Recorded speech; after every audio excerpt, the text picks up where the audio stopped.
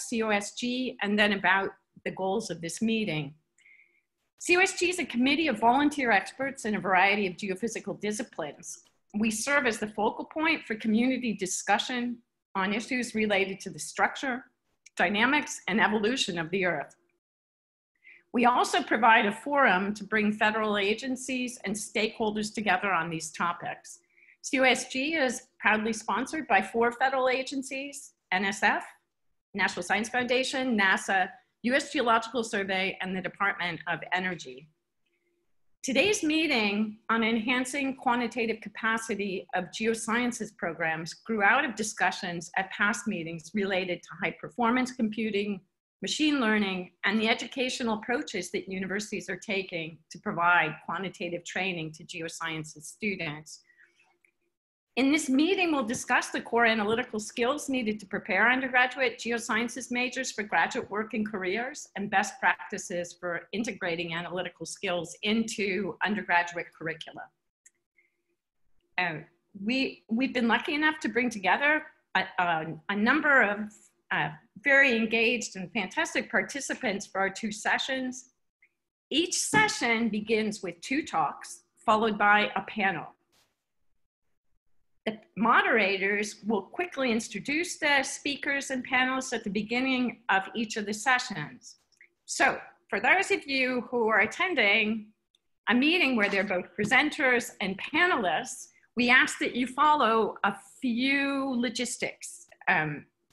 So your video and audio have been turned off and muted. So if you have questions for the speakers or panelists, please use the Q&A box to ask your question. You can access that by hovering your mouse at the bottom of the screen and clicking Q&A. If the question is for a particular speaker or panelist, please note that in your chat. That will help the panelists then address the specific question. Then we'll get through as many questions as we can, but we may not be able to answer all of your questions today. If you have any technical issues, you can contact the National Academy's staff through the Q&A box, and they will do their best to help you. The presentations and video recording, yes, there's a video recording of this meeting today. They'll be posted within 2 weeks on our website, and that's the COSG website of the National Academies of Sciences. So session 1 is going to be moderated by Mark Bain and I'll let him go ahead and take over now. Great, thanks, Cindy. I'm Mark Bain. I'm an associate professor at Boston College, and I'm going to be moderating the first session of today's workshop. And this is going to focus on what core analytical skills are needed to prepare undergraduate geoscience majors for careers and graduate degrees in the modern world. And we'll have 2 presentations, as Cindy mentioned. They'll be given by Sharon Mosher and Barbara Tewksbury. And they'll each have 15 minutes for their presentation. And then I'll take a few quick questions focused on that presentation. And then they will be joined by Pranati Asher and Chris Keene for our panel discussion afterwards. So I'll start. Sharon Mosher will give the first presentation. She is the Dean of the Jackson School of Geosciences at the University of Texas at Austin. And her expertise is in structural geology, structural petrology, and tectonics. She served as both the president of the American Geoscience Institute as well as the president of the Geological Society of America. And we're very happy to have her speaking today on preparing undergraduate geoscience majors for successful careers in a quantitative world. Sharon, I'll turn it over to you. I think you're muted. I am no longer muted. There. Great. Thank you. Today I want to talk about how you prepare undergraduate geoscience majors for successful careers in a very quantitative world.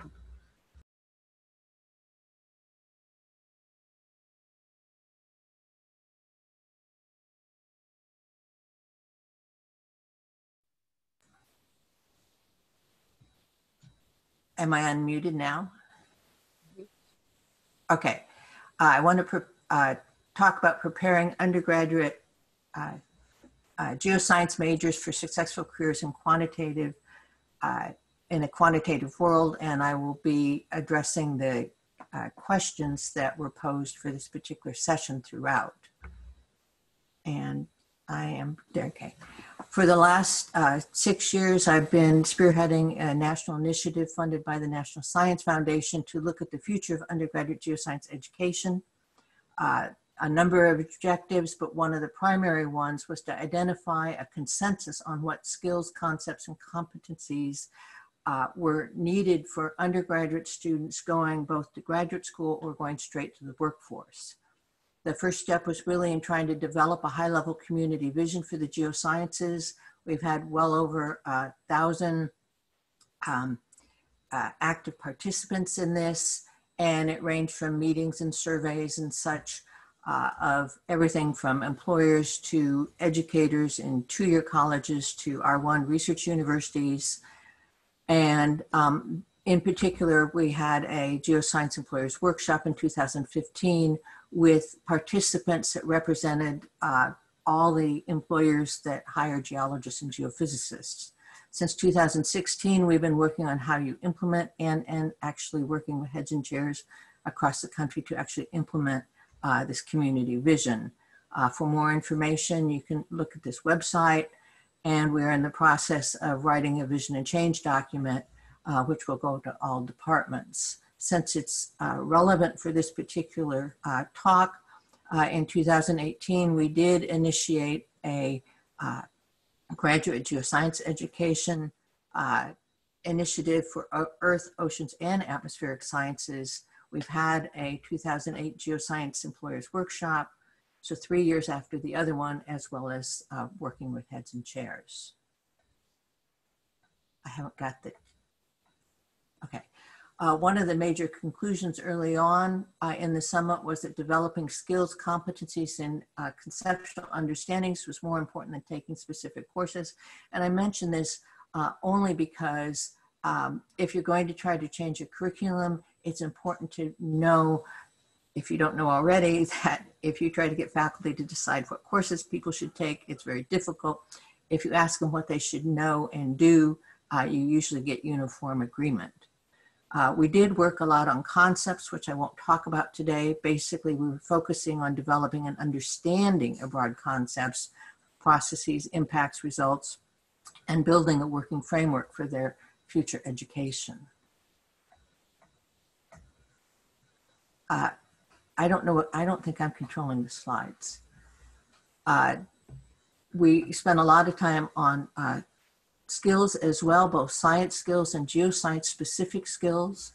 And these are the skills that were brought forward by the academics in particular. What you're seeing on the right is a graph that shows the 500 people who took this survey, what their opinions were. Blue is very important, red is important, and you can see the relative rankings of these. For the purpose of this talk, I think these are the particular skills that were most important. The employers at their workshop agreed that all these were important and that the students needed to be proficient, and in some cases, masters of these particular ones.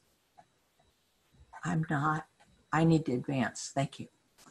The employers also were very interested in how students thought and what they actually would be able to do in addition to knowing these skills, things that we tend to call earth science habits of mind or geoscientific thinking, being able to think temporally and spatially, so 3D and 4D, and also working at geologic as well as real-time scales, be able to do systems thinking, where you look at all the different parts of a system and how they interact and feedbacks, with Earth obviously being the most obvious one for students to be involved with, and doing geologic reasoning and synthesis.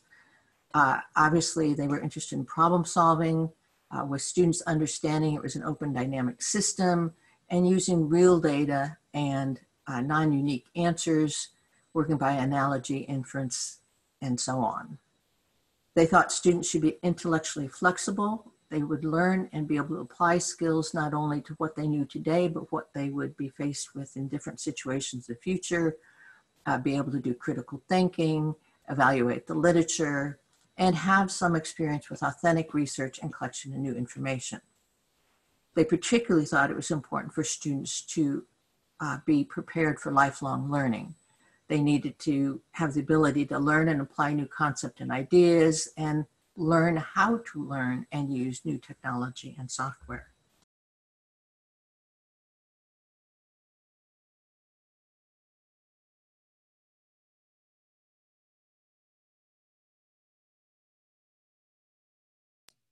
Oops, Sharon, you're good. I'm not sure how I keep getting muted. There are also a lot of non-quantitative skills, and one in particular that's relevant to this would be field experiences in field camps and GIS, because the employers felt it improved spatial cognition, creative problem solving, teamwork, geoscience synthesis, as well as geospatial reasoning. Teamwork, working on interdisciplinary projects, project management, everything from goal setting to time management was thought to be important. Communication skills, both verbal and scientific, and written to a wide variety of audiences, as well as being able to listen. And non-technical skills that range from ethics to, understanding societal relevance and implications of what they were doing. And these kinds of things they thought should be integrated throughout the curriculum. Next. In terms of quantitative skills, the employers felt that all undergraduate students needed probability and statistics, that they would need it for uncertainty analysis, risk assessment and communicating uncertainty, and that they all should have calculus. When you got to the higher level math, they did highly recommend it overall, but which depended on the type of employment. So employers who were mainly dealing with fluid flow thought students had to have differential equations. Those who were dealing with complex multivariate systems analysis thought they needed linear algebra. When we had the employers workshop in 2018 for graduate students, it was very clear that they expected students that were going on to graduate school would have had these things or should get them as soon as they could. And one thing that's important to recognize, it's the cognitive development that takes place in these is extremely beneficial to students mastering geologic thinking. And another thing, which I know Chris Keene will say, is that a high-level quantitative skills is something that increases the employability of students as well as their resiliency when they're a downturn. Next. Computational skills were also important. Computational methods, basic programming skills, scripted languages, being able to code. They didn't talk about analyzing algorithms, but they certainly did at the graduate workshop for employers. And with the increase in machine learning and AI, I really think this is something that's going to move into the undergraduate realm as well. They talked about modeling, statistical analyses, using visual models and modeling tools and simulations, and integrating large data sets. In general, the employers thought for these particular ones, students should be proficient, having applied or used these in their coursework or on projects. And they also thought it was really important for students to have experience thinking about how to solve a problem computationally. And they wanted technological diversity. They were concerned that students would use things as black boxes, and they really need to understand them and integrate all of their different skills together. Next. Data management and data analysis was also something that was discussed, that it's needed currently for employment, but it's going to be increasingly important in the future across the entire employer spectrum. The ability to handle and analyze big data. Students need to be aware of data analytics, the applications and the processes for using data. They need to be able to examine large data sets, do statistical analyses to draw conclusions about what's contained, and integrating, merging information, different kinds of information and data and synthesizing it to solve problems. All of this was thought at the undergraduate level. If you look at the graduate level, which I've posted here, they went into much more depth. And I think what we're going to see is over time, this is going to migrate more and more into the undergraduate realm. Next. Geospatial skills and geospatial reasoning was also considered quite important. The statistical skills related to working with large geospatially controlled data, both the data, the objects, the events, using the tools and displaying them, and geospatial reasoning, basically using logic to infer implicit spatial relationships from geospatial data, connecting your problem representation with the data, developing multidimensional models and making predictions and testing and so on. And again, geospatial skills is something that's highly marketable and is a good hook for getting students to do them. Next. So how do we reach students at all institutions? Experiential learning is the way. We need to integrate math and computational methods throughout our geoscience courses at all levels and use them to solve geoscience problems. Students in classes need constant engagement opportunities to practice these skills. They need to do problem solving. They need to analyze real data, including large data sets, integrate technology into classrooms, visualization, simulations, and so on. One idea is to use games to teach and reward innovation, and also introduce data analytics and data management. And actually the words, many of us have taught these kinds of things for many years, but the students and the employers do not seem to recognize that this is data analytics and data management that we've been doing.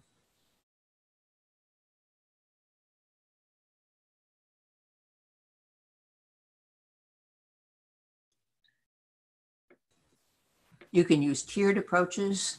For example, there's math you need when you need it, a series of online resources for introductory geoscience courses, even non-major courses that use common mathematical applications as is appropriate.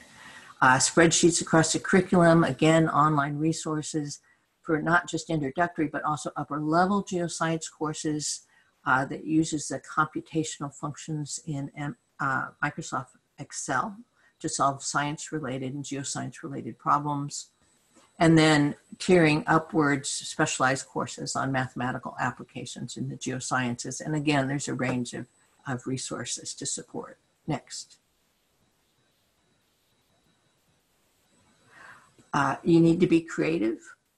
Case studies are great if you do them within courses or entire courses where students have to collect and analyze data, synthesize it, make decisions, and communicate that.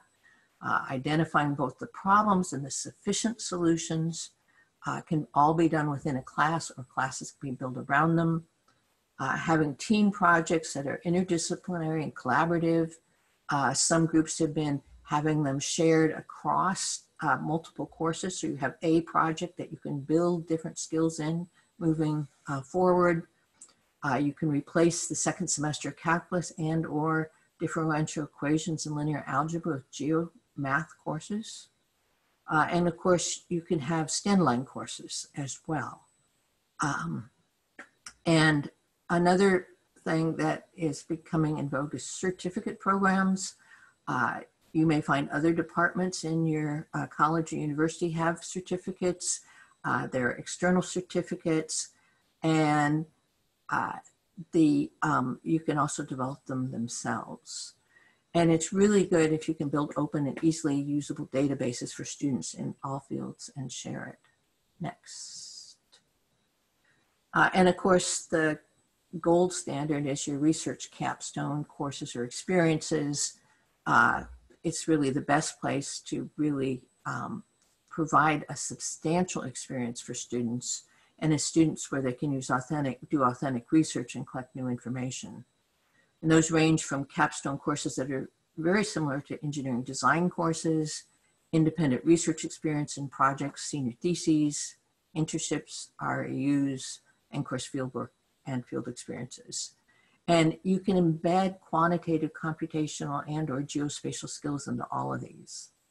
And it's something that we need to do starting early and going all throughout a curriculum. Next.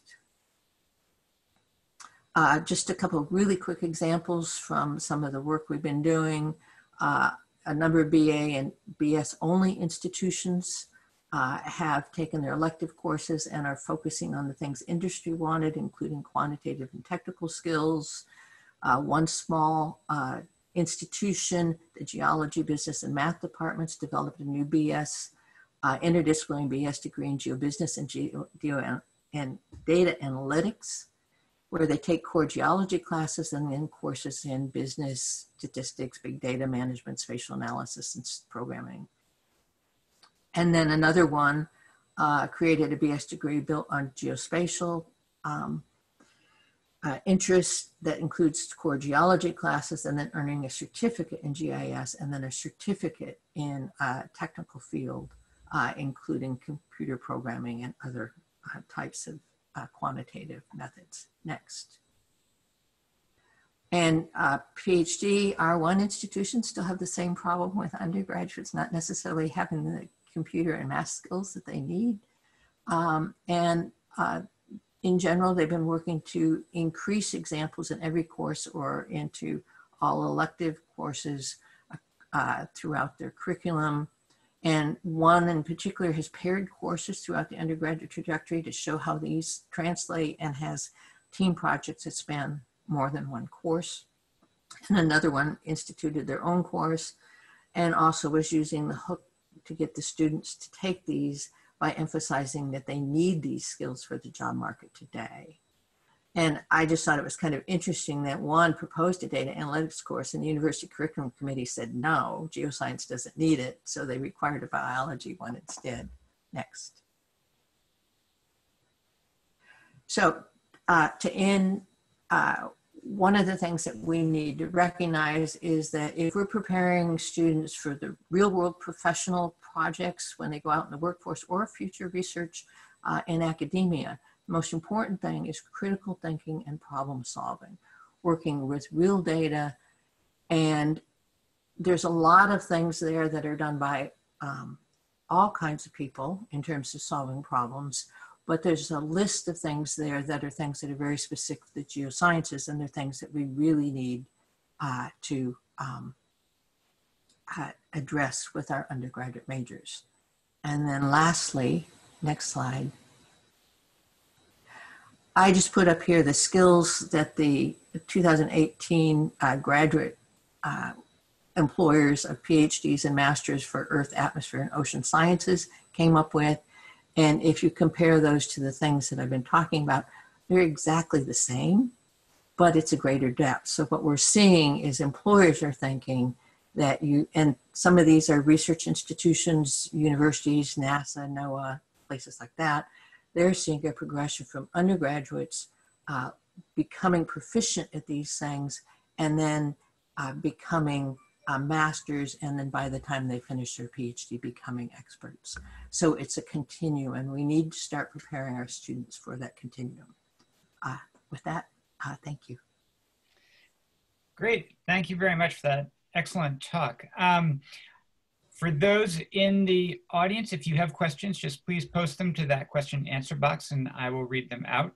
I have one from Chris Russinello. Dr. Mosher, you showed data that folks care more about skills than courses, but how do they demonstrate skills easily when courses have been the coin of the realm? Yes, it's not just skills, it's skills and sorry.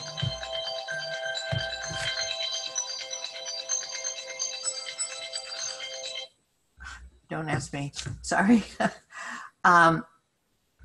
It's skills and concepts and competencies. And there's a lot of different ways that you can address assessing whether students have these skills. And I can't go into great detail right now, but it's really the competency, the ability for them to use these skills and the ability for them to use these concepts. And they have to be assessed and they have to be integrated in courses. I have another question from Matri Iran, which commented that a lot of these were findings that you had come out of the 2014 study. And I guess the question was, in what ways have these been acted upon? In other words, in what ways have these been implemented in various curriculum? Oh, I was reading the other question, sorry. Oh, sorry. In terms of, we've got 91 different universities across the spectrum that have put together action plans. 53 have given us progress reports after 1.5 to 3 years. People actually, individual department heads wrote an action plan for their department to try to implement these types of things. And that also included pedagogy and diversity and a lot of other things as well. And what they've done is they've tried to do this, and I've got 50 some reports of what strategies worked, what strategies didn't work, what problems were, how to overcome them, and then advice and all that stuff that is going to be in the vision and change document. And we have it all written up, that part in terms of the case studies. And we're going to, I believe if Chris nods his head, we're going to be posting that on the website. But it's very, very interesting. I mean, one of the things that really helps a lot is to do retreats, to do backwards design of your curriculum. I mean, there's a lot of things that, there's a lot of resources on the CERC sites that tell you how to do these things. Great. Yeah, we have one more question. I'm actually going to save the other open question that we have until we get to our panel discussion, because I think it would be great for the panel. It's a very timely question about the current situation with COVID-19 and field programs. And we'll switch and we'll have Barbara Tewksbury give her presentation, and then we'll come back for the panel. So next I'd like to introduce Barbara. She is the Upson Chair of Public Discourse and a professor of geoscience at Hamilton College.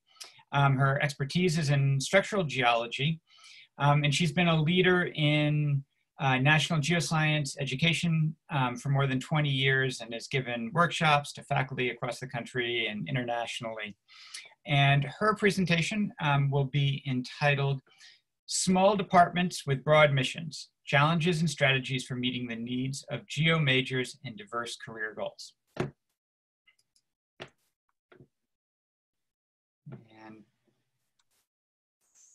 so I'm going to try sharing my screen. Let's just see how this works. Let me know if this doesn't work. I will convey it over to you folks. Looks good so far. So far, so good? Yep. Excellent. Also, I'm out in rural upstate New York, and if my bandwidth starts to go, I will shut my video off as well, but just let me know. Just break in and interrupt me, and I'll turn my video off as well. Okay. So Sharon's given us a really excellent overview of the preparation that future geoscience professionals need, what students need to have for graduate school. And my role here today is to present a small department perspective. We also prepare future geoscientists, and we want to prepare them well, but we have constraints that relate to the size of the department, the number of majors, and our mission. And I want to outline those for you so that they can be taken into consideration as the discussions go forward about what undergraduate departments should be doing. Let's see. So I'm going to start by looking at the landscape of how supporting science and math is incorporated into geo departments at small colleges. And I'm doing this primarily as a proxy. So if we want our students to be more quantitatively literate in the broad sense, then this is a way of looking at what sort of constraints we have for making that a requirement of all of our students. So what I did was I chose 25 small liberal arts colleges, and they're all small liberal arts colleges with only undergraduate degrees in geology, with the exception of one of them. And they're small-ish, so their total enrollments are on the order of 2,000, graduating on average about 500 a year. And in 2017, this group of 25 undergraduate liberal arts colleges are have graduated on the order of about a dozen majors a year, although that ranges from a minimum of 2 to a maximum of 23. And of those 25 colleges, the way I chose them was I picked the top ones in the US News and World Report. I think we've skipped a slide here. So sorry, somehow or another I managed to skip a slide. But the way I chose these schools was to look at the US News and World Report top 20 undergraduate liberal arts colleges in the country. And those schools, of those 20, there were 14 of them with geo majors. So I chose those 14, plus I added another 11, so that there were a total of 25 schools that we could go take a look at and see what these departments do. And the first list below with the asterisk is the ones that come from the top 20 in the US News and World Report, and the second list is the additional ones that I added to take a look at those 25. And you'll see that obviously these are all small liberal arts colleges. And I don't mean by any stretch of the imagination to say that what I'm going to say applies to all small geo departments around the country. There's a huge diversity, but I think there's a value in looking at a group where we can kind of compare apples to apples, so that we have a better sense of what at least a small group of quality liberal arts colleges are doing with their geo majors. The other reason is that there are a number of reasons to think that this is a good group to look at. They have strong undergraduate teaching programs. There are high expectations for faculty research, particularly faculty research that involves undergraduate students. And these are schools that are known for preparing students well for graduate school. Hamilton is in this group. It's kind of in the middle of the pack in terms of the number of majors we graduated. In 2017, we graduated 14 majors at about 450 undergraduates total in that graduating class, and we enroll about 2,000 students. So we're kind of in the middle. And I've had the opportunity to do external reviews at many of these institutions or go and give talks or departmental consultations. So I know a fair amount about these aside from what they show on their websites. So I'm going to focus on the role that coursework in supporting science and math, these are the cognate science and math courses that we talk about in addition to the kinds of courses that geo students take in geology, and the role that those courses play in these 25 schools. And in order to do this, I've divided the group of 25 into two groups. A group that offers only 1 degree in geology, and a second group that offers both a BA and a BS. And I'm going to start with the 21 out of 25 that offer only 1 degree in geology. I'll say that for some schools, this is a choice, offering only 1 degree in geology, but many of these schools simply do not have a choice because the college itself is accredited only for a BA. So it doesn't matter whether you're getting an undergraduate degree in chemistry, physics, math, geology, or philosophy, it's still going to be a BA. Hamilton is among that group, so we're in this group of 21. And I looked at 2 things. The first thing I looked at was whether supporting science and math courses are required for every student graduating with a major in geology. And for this group of 21, the requirement ranges from none to 4 courses. And by 4 courses, I mean 4 semester courses. And the range from none to 1 to 2 to 3 to 4 is pretty evenly split among those 21 schools. And almost all of these schools offer a choice. So a student could choose 2 courses, a math and a physics, or a stats and a chemistry, so that there's not a universal set of courses that all geo majors who graduate from that department would have had. The second thing is I looked at what role supporting and science math prerequisites play for geo courses. In other words, what does a student have to have a particular supporting science and math course in order to take a geo course? If we look at the core courses for a major, most of these do not have any science prerequisites whatsoever. So one would not have to have had a course in chemistry to take mineralogy or a math course to take structure. And the same is true for virtually all upper level courses. Most don't have prerequisites, although there are a few that do. A 300 level course in geochemistry, for instance, is likely to have a chemistry course as a prerequisite. If we look at the remaining 4 that offer both a BA and a BS, if we look at the BS degree, universally, some level of supporting science is required in math, physics, and chemistry, either 1 or 2 semesters. And it's very clear from what the department says on its website that they are advising all students who plan to be geoscientists and geoscience professionals to go this route, to take the BS instead of the BA. If we look at the supporting science and math courses that are prerequisite for geo courses, however, the situation is almost identical to the 21 that only offer a BA or only offer 1 degree. Very few core courses have supporting science requirements. Very few elective courses do as well. And the rationale, of course, is that if you required chemistry for mineralogy, then there would be de facto requirements for the BA. So in a sense, the landscape in the geo department itself is not any different. What is different is what students are required to do in order to graduate with a degree in geology. So bottom line, in these top 25 ranked departments, the only courses that have supporting science prerequisites are really upper level courses.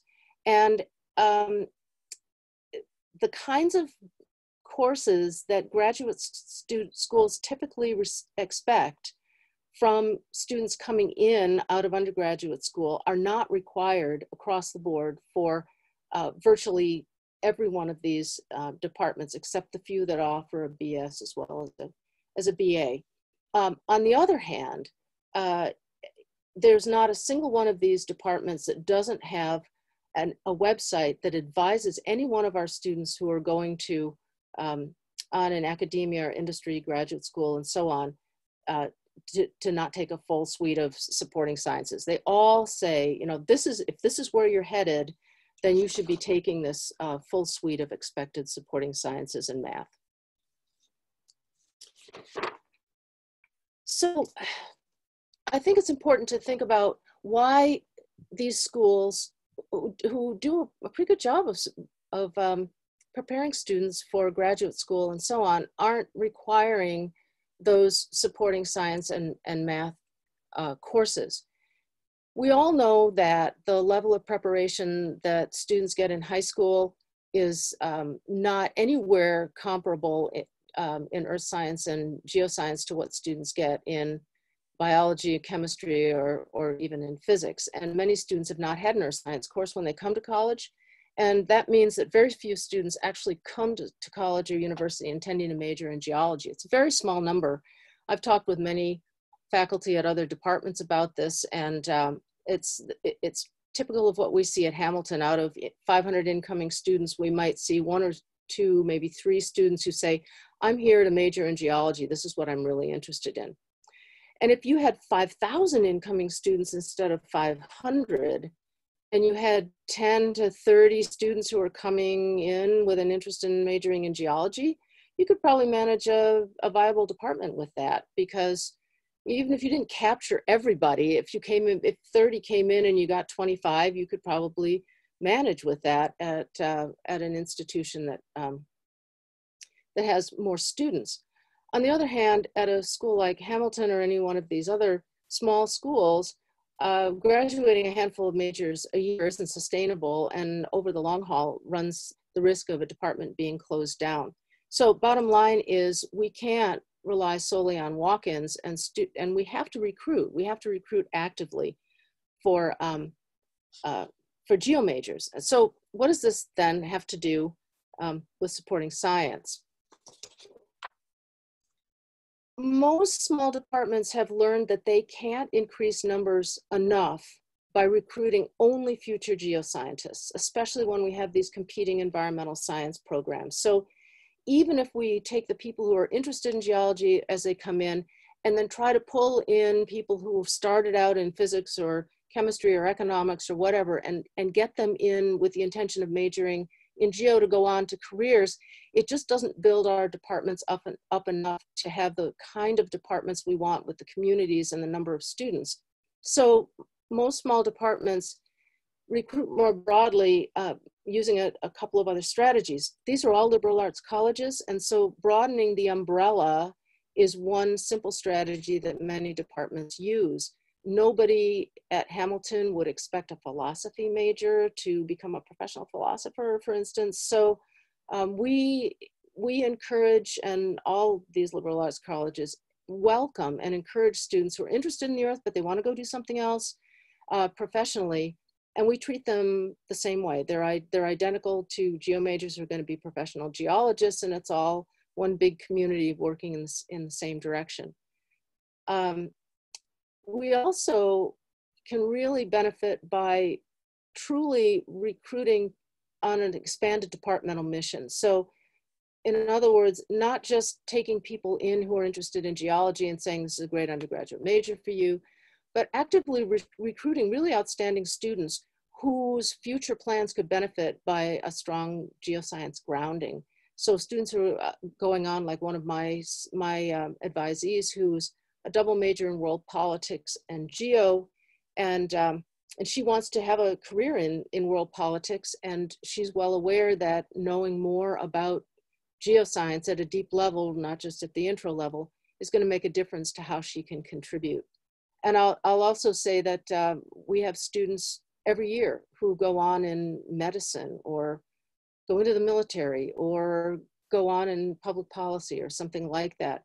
And it's a way that we can increase our number of majors, have a viable program, a vibrant program, and not be sending everybody on to a graduate program in geology. And in both of these instances, these students who are not going to be geoscience professionals don't necessarily need those supporting sciences and math or the kind of preparation that Sharon described in equal measure. And they do need, on the other hand, the freedom to tailor what they do at the undergraduate level to their own career goals. So what do we do? How do we actually support science and math preparation in that kind of flexible curriculum? So in the first instance, academic advising plays a very, very prominent role at small liberal arts colleges. And so right from the get-go, we are very consistent early and often in our advice that students who think they might want to go on to careers in geoscience should do that kind of preparation. And it's for those students that kind of a universal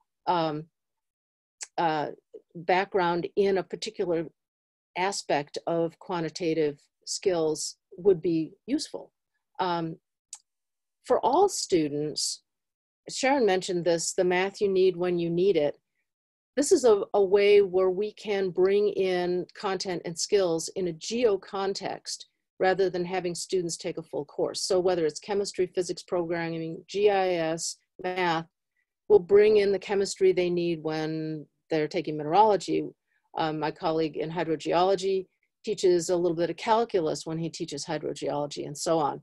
And departments also take the opportunity, if faculty expertise is appropriate, and there are enough interested students to offer elective courses in applications of something, geochemistry, or chemistry, physics, MATLAB, programming, to the geosciences. And that's another way that we try to incorporate that for all students. The other thing that we do is involve students in undergraduate research. Small liberal arts colleges on this particular list have lower teaching loads than small departments at public institutions typically have. And we also have higher research expectations, but we have no graduate students. So we can accommodate virtually any student who's interested in research, even at the first or second level. And we also require a senior thesis of all our geo majors, and many of the schools on that list of 25 do the same thing. So there are ways of addressing these supporting science and math ideas in this flexible curriculum without absolutely requiring that everybody goes to a particular level in linear algebra. And I have to say that this is a particularly the advising and the research projects are very successful for departments like this. I can't think of a time in the last 15 years when I have not sent a student to graduate school who hasn't had extra math preparation up through linear algebra, differential equations, has had chemistry, physics, and so on, and that is simply by advising. So the advising system is good for us. So what could we do that we aren't doing? Most of these institutions don't have much of a track record in partial credit, partial semester mini courses and things like that. We could certainly be doing that, offering quantitative applications in geology on a partial credit basis. After this semester, all of us are going to know the ins and outs of Zoom, and we could certainly consider using Zoom for multi-institutional courses where we might not have an expert in MATLAB, but someone else does, and we could have Zoom sessions for a course in MATLAB and students from a bunch of different institutions, or find out from alumni using Zoom. What did they find that was essential, that invaluable? What did they wish they had done or taken while they're at Hamilton? Because when we've got somebody successful out there in industry saying what they should be doing, it's a lot more powerful than if we say, this is what you should be doing. So what can't we do? And I'm just gonna, pardon me? I'm just a little concerned about time to make sure we have enough for the panel. Oh, so. Yep. I've got just one more slide after this. Okay, great, thank you. There's really no disagreement that we have to prepare students, but we simply can't design curricula that addresses only those future geoscientists. We need to have viable departments, and all of us really should be welcoming geo majors who don't intend to be geoscience professional. And I want to emphasize that a one-size-fits-all curriculum is not going to be good for small geoscience departments. And what we need then is a current perspective on what's needed for geoscience professionals, which is the purpose of this meeting. And then some creative ideas for integrating stronger preparation in the context of what we can actually do at this range of our institution types. That's it. Great, thank you very much. What I think I'm gonna do is, we've got some questions for you, but what I'm gonna do is switch it over. I'm gonna introduce the other two panelists, and then I'll come back and I'll direct some of those to you, as well as actually letting people chime in across the panel if that sounds all right with you. So for the panel, I'd also like to introduce Pranati Asher and Chris Keene. Pranati is the Education and Public Outreach Manager for the American Geophysical Union. And she has developed an extensive portfolio during her time at HGU, focused on programs and issues related to higher education. And Chris is the American Geosciences Institute, AGI's Director of Communications and Technology, and also the editor of Earth magazine.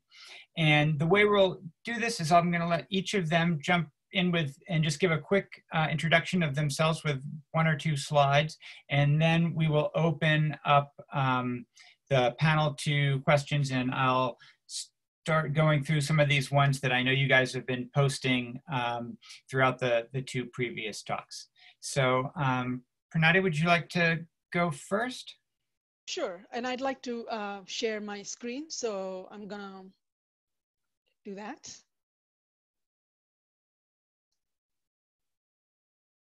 Great. I take it you can see my slides? Yes, excellent. Great.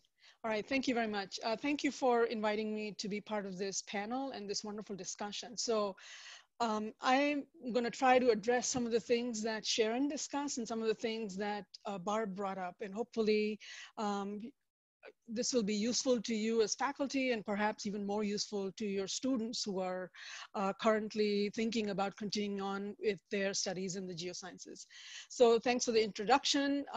In addition to being a staff member at the American Geophysical Union, I also spend some of my time at AGI. So I'm going to talk about a project that I've been working on at AGI for the last year and a half or 2 years. So as we know, we are looking at our students for them to acquire skills. And there are 3 ways in which they acquire these skills. One is through their academic preparation, the courses they take, the experiences they have in the classroom and the lab and in the field. Other skills are acquired through their co-curricular activities that, sort of complement what they're learning in the classroom or in the field.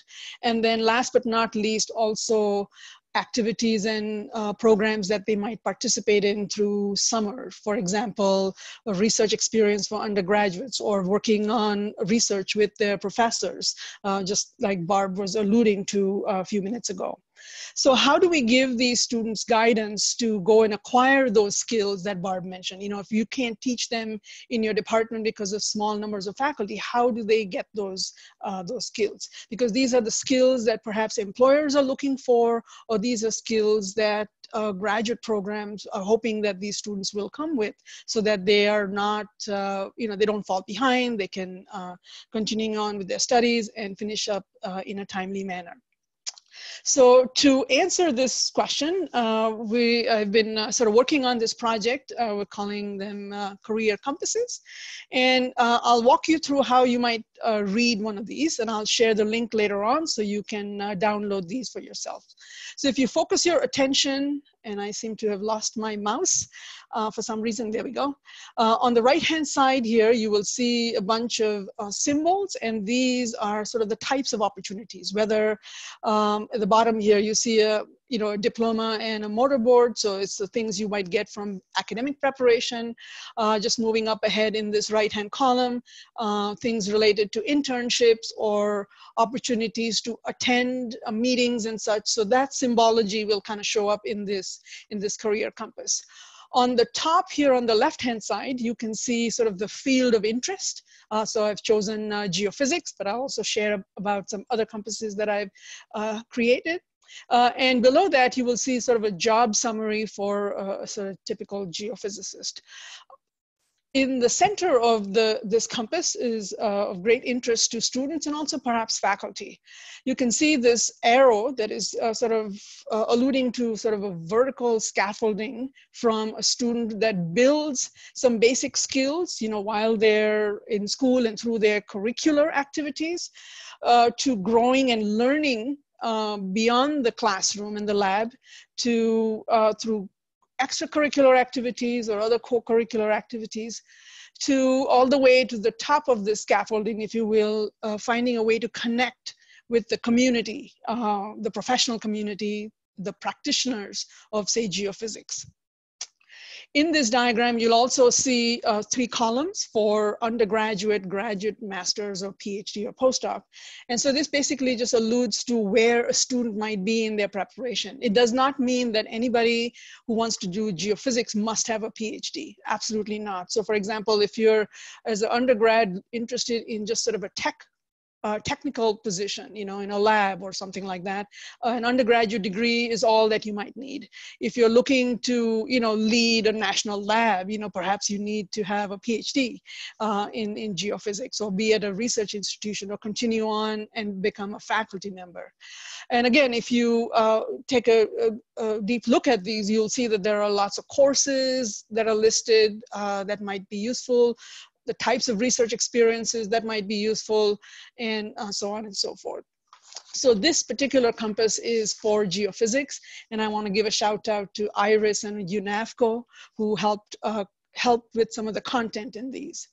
These compasses, many of them exist, and I'm going to just go to my next slide and just share with you the full list of compasses that are currently available. There are things related to data science, or if you are interested in being a GIS, in the field of GIS, or hydrology, or atmospheric science, and so on and so forth.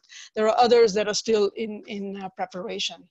And last but not least, if you're interested in accessing these, you're welcome to go to the AGI's page, click on the workforce link, and you'll find a link to the compasses. And I'm going to stop sharing my screen. Great. Thank you very much. Chris, would you like to introduce yourself and chat, have a minute or two? Sure. So I'm Christopher Keene. I head up our Geoscience Professional Higher Education program at AGI. I've been overseeing our workforce program for about the last 20 years. Hopefully many of you are familiar with our work.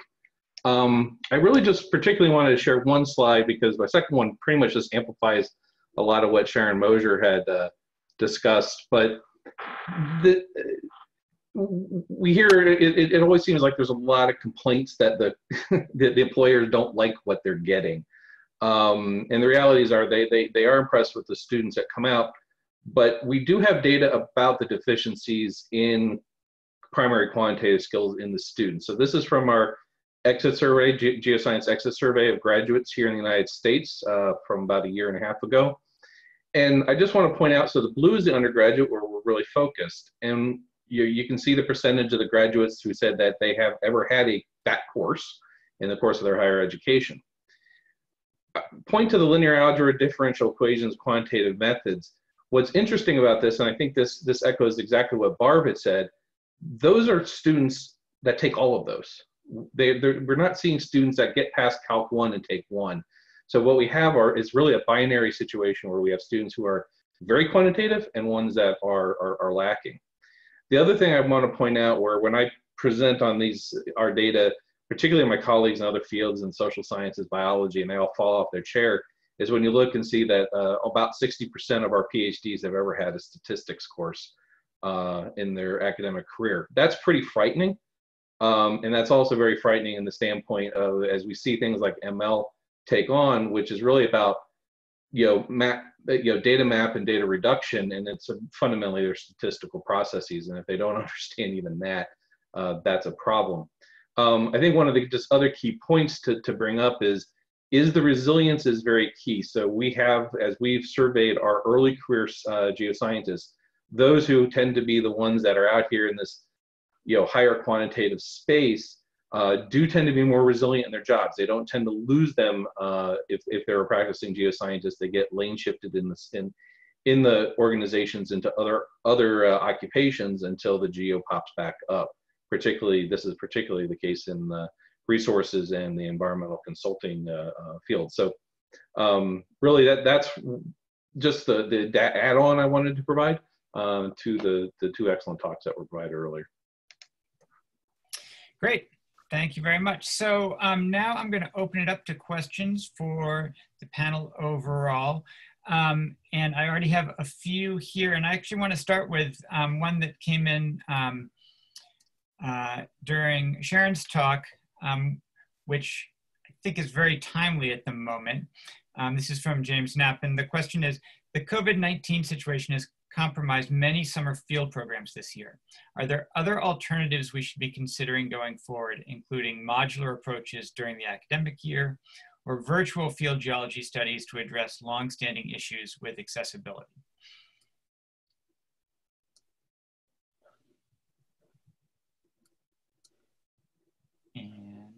Go ahead, Sharon.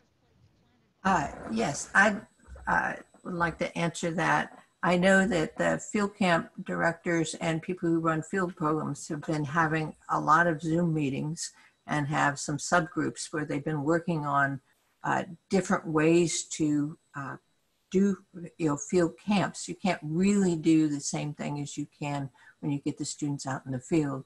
But there's a number of exercises that have been developed or are being developed. For example, almost like a game where you go through the landscape and you get to an outcrop and you see a field book and it describes it and tells you where you are. And then you can, over time build maps and things like that. So there are things I think that will be developed during this particular time that will be useful, particularly for students with disabilities or schools where they can't take their students out in the field. But as somebody who used to be a field camp director, I will say that field camp makes a huge difference in students being able to synthesize what they've learned and also think in terms of spatial relationships and temporal relationships. But some departments already have modular courses where they have field courses during one semester where students go out on weekends. Some of them have 3 weeks or 10 days where they take students out during the year. And those are very definitely things I think that will continue. Great, thank you. Here's a question that came in from Cindy, actually, during Barbara's talk, so I'll put this to her. Do the small universities have increases in computing majors as well? And are there opportunities in geospatial analysis that cross over between those? And in particular, is that a possible hook for smaller universities? I think that's true. I know far less about the situation in that regard at other institutions than at Hamilton. Currently, geospatial analysis is taught almost exclusively in the geo department. So we do teach geospatial analysis in geo, but we've just hired someone in environmental science who does a lot of that. There's no one in computing that directly teaches geospatial analysis. But we have had students who have done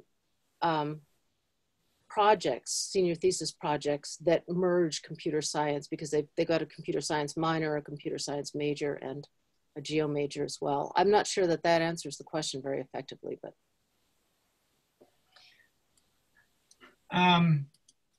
So one thing that as a committee we had discussed actually as a kind of a question for all of you all is, in order to do some of these things to improve the curriculum, it often, and we already have existing curriculums, it typically means that in order to add things, you've got to take something away. And so I guess one question, kind of a paired question, and this is, I'll pose this to the entire panel, is how have you, both in your experiences trying to add things to the curriculum, how have you found the resistance to that, and what ways have you tried to essentially figure out how you can fit in teaching these quantitative methods without losing things that faculty already view as critical to the curriculum that exists at the moment? Can I start? Sure, absolutely. Sure. I think Barb gave some good examples, and I gave some examples where what you're doing is you're integrating these things in the curriculum, starting at the beginning, and they're logical things that you really need to be able to do from a quantitative standpoint to answer geoscience questions.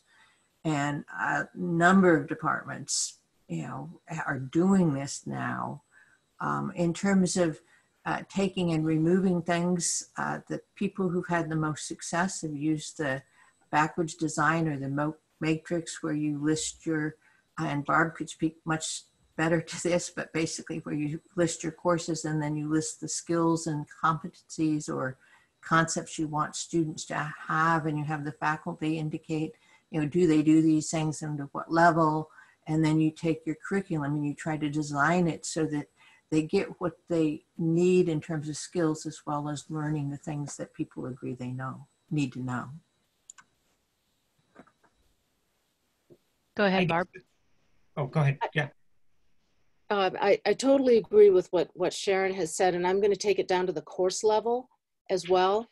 So it's more, once you have the broader curricular departmental goals, then trying to put that into practice in courses. And the single thing that helps the most in helping people make progress towards actually doing that is to get over the tyranny of content, that you have to work your way through chapter 1, 2, 3, 4, 5, 6, 7, 8, 9, 10 in order to have a good preparation in structural geology, for example. And I think On the Cutting Edge has done a lot of good work to help people rethink how to design courses for outcomes rather than content knowledge. And I'm happy to talk with anybody about that. At any point, you can email me. I'm happy to chat on the phone. I don't want to dominate this discussion with that, but I think to me, that's the way to go. You just get over that tyranny of content and do what needs to be done.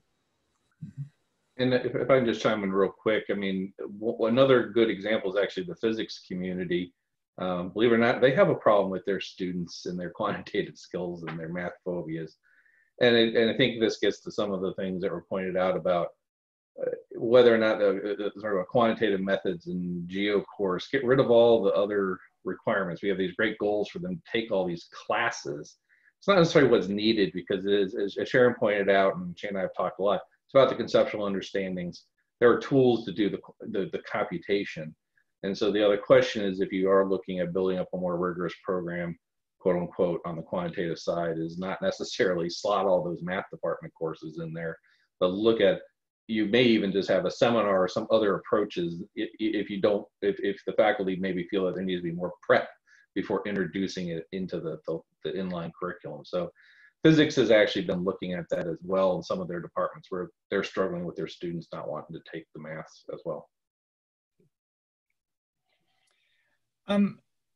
I have another question here, actually specifically to Chris and Pranati, which is, where do we stand with the industry in terms of trends? In other words, are we keeping pace in terms of undergrad skills and knowledge for data analytics, machine learning, and where industry would like to see undergraduates when they come out and are moving into jobs?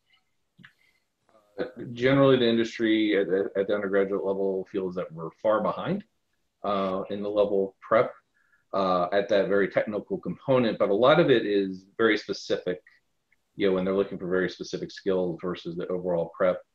I think the good news, we heard it at the undergraduate, we definitely heard it at the graduate level, is industry feels that these are really good scientists coming out, and if they're equipped to learn and move forward. So I think in some ways it is a two-way street. You can't have 5 years of experience in a 2-year-old industry kind of situation.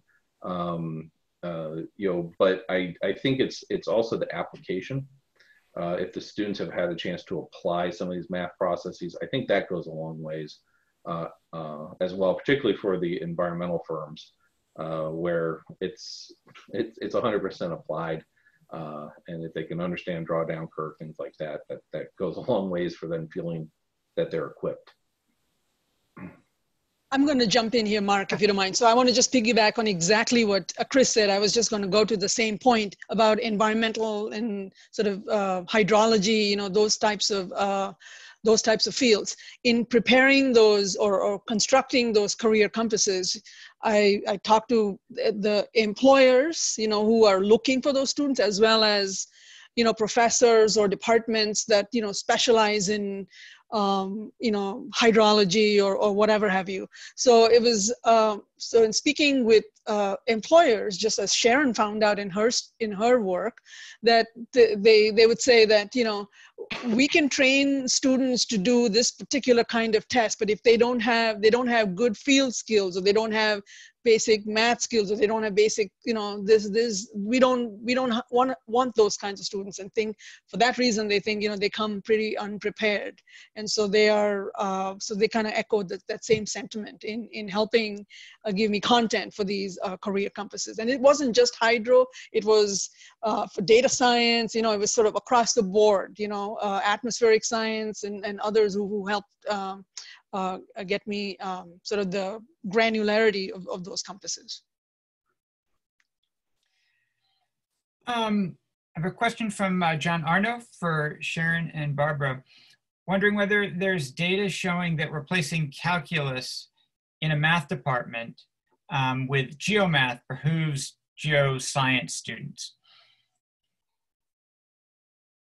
I know of a number of departments that are starting to do that. I know of a couple. I know Penn State has been doing that for many, many years, and actually the students say it's harder than regular calculus. I think it's to some extent, there's two things. One, it's a way of decreasing the number of courses. If you do, for example, geophysics as the second semester physics, or instead of the second semester calculus. But the other thing it does is it applies the problem solving and such to geoscience problems, which would actually help students. But there aren't that many, particularly smaller schools, but also universities that have people who are skilled enough to be able to teach that kind of thing. There's also some universities that the physics department or the math department would have fits if you started teaching your own, and you wouldn't be allowed to. Barb? I don't know of any data on efficacy of this, but I can imagine a course like this being harder, or you could make it harder than a calculus class, but I think there's a lot of potential for teaching the math in the context of a discipline that students are already interested in, and they can see why to learn it. And so I think the fact that it's harder or not as hard is difficult to evaluate because you don't know what they're asking the students to do. But I think in terms of long-term retention and future problem-solving ability, if they can see in the context of the problems they're interested in, why is calculus important? What do we use it for? I think it's a great idea, personally.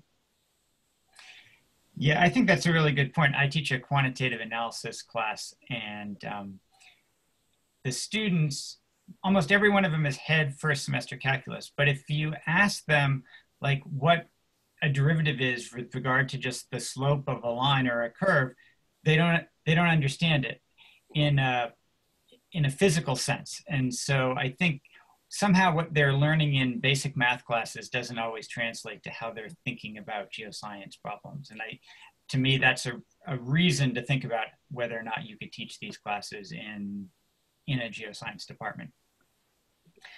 I have a question from Jonathan Ziedel, which Barbara is directed towards you, but I think maybe other people could jump in as well, which is, what types of recruiting methods has Hamilton or other colleges and universities employed successfully? And how is the geoscience community inspiring high school age students to want to get involved in geoscience as a career path? I can address the first one. I'm looking over to the side here to see if I can. I've just lost his question on here. So the first part was, how do departments actually do this kind of recruiting? And the other is about high school students. And I'm just going to defer to Pranoti or somebody else about that. But I think the thing that has made the biggest difference for departments that I know who have tried it is to abandon the standard survey courses in physical and historical geology, where if it's this week it's glacial landscapes, and the next week it's dunes, and the week after that it's igneous rocks, and try to narrow an introductory course down so that students have some depth in a particular area and can actually do geoscience in a limited way, the way a professional geoscience scientist would do it. And that's more interesting, it's more relevant. It's not just learning about geoscience, it's actually finding out what geoscientists do, and connecting it to societal problems can attract students in a way that, just looking at dry rocks in a box just doesn't do it. So I think at the introductory level, that's where you're recruiting students, truly. And if you have a great glossy brochure and you bring them into a course that's not interesting and attractive, you've lost the opportunity. So I think intro is a really important place for that.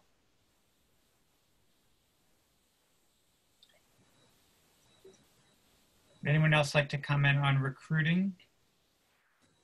I think I agree with what Barb said, just absolutely. And one of the things, if you're not familiar with the next generation science standards that are being implemented in a number of states across the US, we're going to have, or some of us, not probably in Texas, but we will have students coming in who are used to active learning, are used to thinking interdisciplinary and looking at processes. And that's, if you just look at the standards and look at what the way things are being done, and you put that in introductory classes, you're probably going to recruit more people. And the other thing is, particularly in terms of the quantitative, it doesn't hurt to recruit from freshmen in physics and computer sciences and math, because all of a sudden you can show them that this is an interesting way you can use this to solve problems that make an impact on society.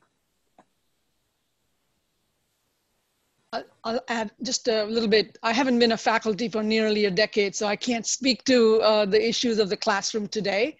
But I do remember as a former faculty, my department, my colleagues, would sort of, they had relationships with the local high school where, they made the connection with the teacher who was potentially teaching something in the sciences, and they would find a way to have either their research students or themselves, have some sort of outreach activities, not regularly, but at least once or twice a year. I also know that my own department colleagues, some of them were teaching the science education courses with, for the College of Education. So those faculty had, tremendous sort of relationships with those wannabe teachers.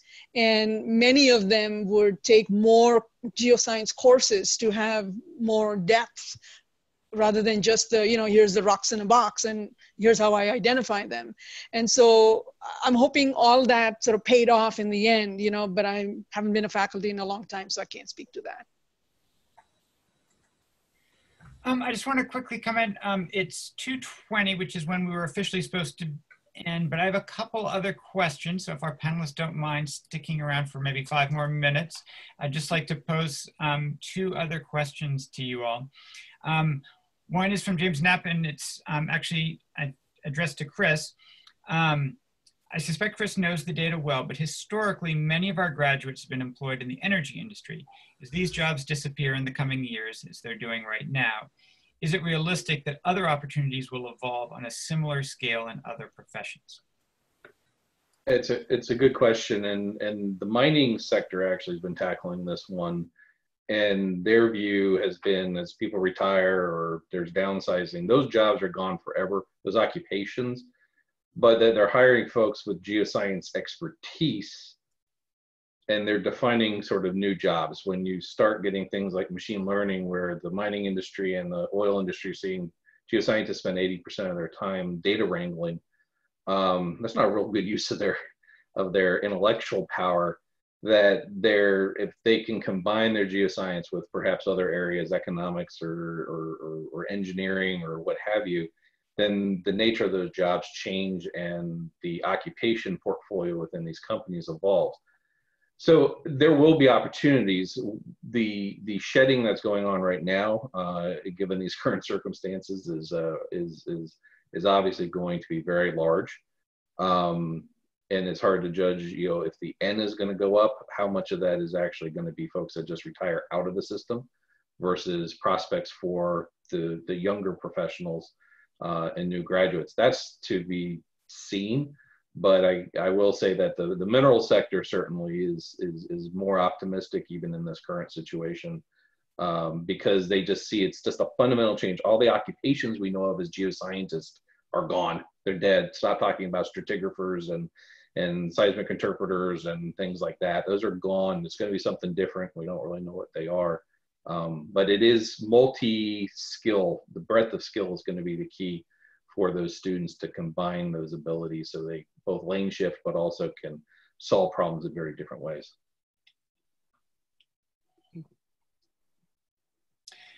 And maybe I'll just ask one last question. This is from Hugo Gutierrez, and the question is, experiential learning is one approach that has proven to be useful in conveying a number of skills, including quantitative ones. But sometimes this approach is limited to faculty experience based on research. I'm wondering if you know of any successful collaboration between faculty or colleges and industry in designing some of these experiential course content, and what might be some good practices for doing so. I can say that we have had courses at the University of Texas at Austin. We have close contacts, obviously, with the oil and gas industry. And we have had and still have courses where there's strong collaboration between industry and the classes, everything from, them providing data sets to, coming in and judging or participating in classes, field work, things like that. I don't know how common that is, but I would say that experiential learning can be done by, you don't have to be doing research. There's lots of things you can do, and that I would really recommend, if people are not familiar with the CIRC site, that they explore it, because there's a lot of things there that would be extremely helpful.